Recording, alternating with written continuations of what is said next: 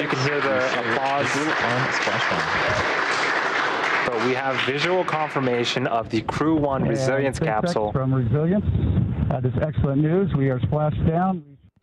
Welcome back to Planet Earth, and thanks for flying SpaceX. The words from SpaceX Mission Control. And with that, the SpaceX crew and astronauts made it safely back to planet Earth after a 6-month stay on board the International Space Station. Splashdown happened just before 3 a.m. this morning. Resilience left the ISS just 6.5 hours earlier at 8:35 last night. The astronauts were aboard the International Space Station since November, conducting experiments and spacewalks. Commander Michael Hopkins, pilot Victor Glover, mission specialist Shannon Walker, and Soichi Noguchi from Japan have set the record for the most days in space by a U.S. spacecraft, 168, beating the 84 days set by the Skylab 4 crew back in 1974.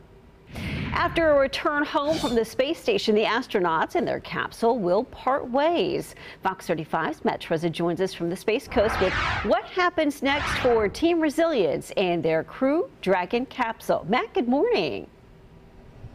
Good morning, Andre. Now that the astronauts are safely back on Earth, the officials want to make sure that everyone stays healthy while they're readjusting to life in gravity. The crew spent 168 days in space. That's what space researchers call a long-duration mission. Now that they're back, the teams from NASA and the Japanese space agency JAXA are taking care of them. They're also taking stock of the landing and looking ahead to future missions in space, where NASA is continuing to partner with private companies to get astronauts to the ISS and beyond. On the NASA side, we're going to take this learning into, our future crew missions with Boeing, and most importantly, the Artemis missions. And I know the SpaceX folks are just going to keep doing these missions. I don't know how you could have done this one much better.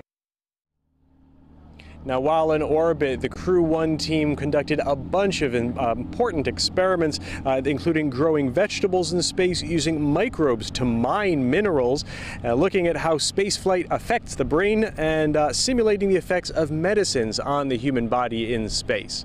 We're live in Cape Canaveral. Matt Trezza, Fox 35 News. Matt, thank you. Commander Mike Hopkins was the first out of the capsule, waving his arms and moving his feet. He was stretching his space legs, so to speak, and doing a few dance moves you see right there as his feet hit the ground back here on planet Earth.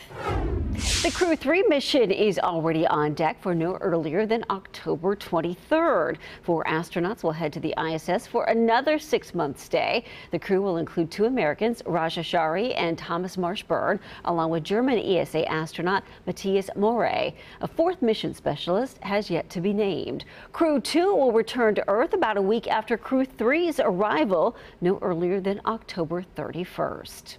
And we won't have to wait long for the next SpaceX launch on the Space Coast. Falcon 9 is scheduled to take more Starlink satellites into orbit Tuesday afternoon. Launch is scheduled for 3:01 p.m. Now to some breaking